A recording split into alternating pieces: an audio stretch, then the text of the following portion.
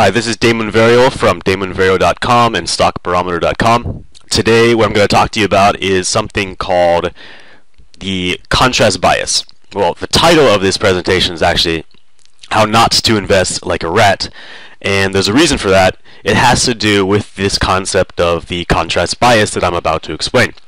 Now, a contrast bias is a type of bias that's a cognitive bias that we see both in humans and in animals, such as lab rats. Scientists originally found this bias in lab rats by giving them different types of rewards in different orders.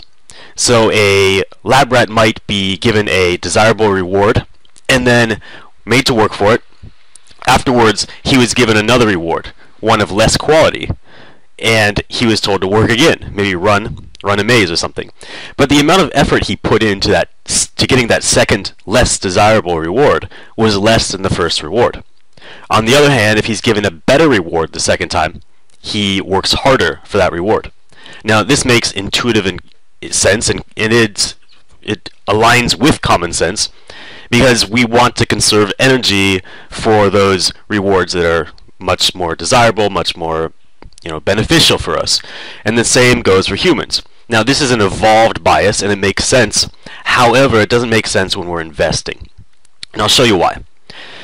If we have a table that shows our time spent and the amount of money invested in a certain investment, we will see that for most investors, this is how it works. If you've got some small investment and you're spending some time let's say an hour investing $1,000, now you're going to just spend that hour making the decision on the stock, whether it's going to go up, whether it's going to go down, whether it's going to shift sideways, whatever. That hour you spend on that investment decision is related to the amount you're investing. For most investors, this is how it works. Now, obviously, if an investor gets more money to invest, let's say he's used to investing $1,000, now suddenly he has a windfall of $5,000 he can reinvest, he's going to spend more time than that initial hour investing that bigger fee. So what he has here is actually a function that determines the time spent on the investment that's related to the size of the investment. So while he spent T hours on the first investment, the bigger investment made him spend T hours plus some extra amount of time that's a function of the size of the investment.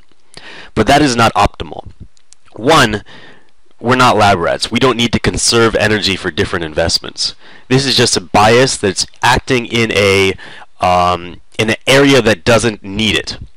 The true optimal time spent on any investment decision is simply T as defined by your prediction system. What I mean by prediction system is the method you use to determine whether a stock is going to move in a certain direction. Now, for some people that's a fundamental analysis, for others it's technical analysis. It doesn't matter as long as you have a system. If that system is in place, you're always going to have a method to predict the direction of a stock, and it has nothing to do with your investment being made. So I make this differentiation there's a Venn diagram here, of a betting system and a prediction system.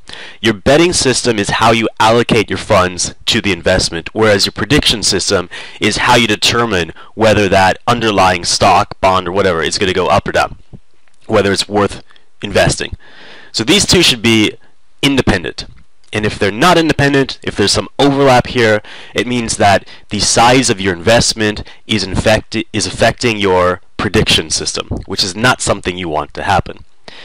Now, if you're going to become a lab rat and work at determining how much money should go into a certain investment at the same time you determine whether that investment is going to go up and down, you're probably going to be hurt in the long run. You're probably going to be one of those traders that ends up quitting within a year and just gets frustrated with the loss of money, or the money spent in commission while the stock stays the same.